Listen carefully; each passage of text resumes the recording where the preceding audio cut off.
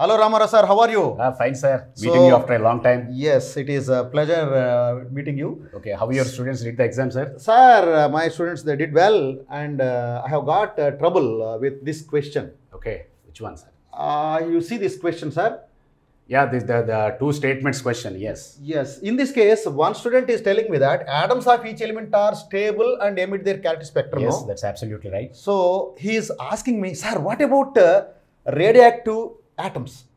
For radioactive atoms, can I apply this character spectrum or not? That is his question. Please enlighten me.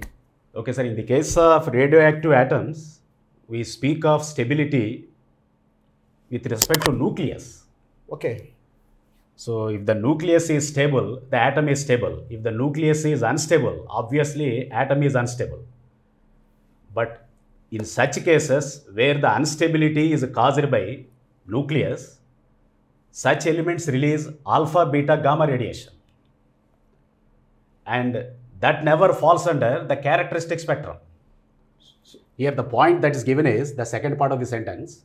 Atoms of each element are stable, and the sentence continues to say they emit their characteristic spectrum. So spectrum is nowhere related to alpha, beta, gamma emission. So characteristic X-ray spectrum is the signature or the thumb impression of the element. Okay. No two elements can release the same characteristic X-ray spectrum. Whereas if you speak of alpha, beta, gamma radiation, it is the same For all radioactive released elements. by all radioactive elements. Let it be uranium, thorium or radium, whatever you take. Though the name of the element you are saying is different, the nature of the radiation, alpha, beta, gamma stands for the same. So it can't come into this category. Yes, obviously, sir. Okay. So radioactive nuclei, that idea, that doesn't make the sentence as incorrect. So it is atom, whether it is stable or unstable, its signature is giving its characteristic X-ray spectrum. And if you look at the Moseley's law, it has never said that radioactive elements cannot emit characteristic X-rays. Okay, okay. So in that case, Moseley's law fails. Yes, obviously, no. So we can't say that. It is not applicable for radioactive nuclei. Okay. In fact, Moseley itself hasn't said that. So it is applicable for all.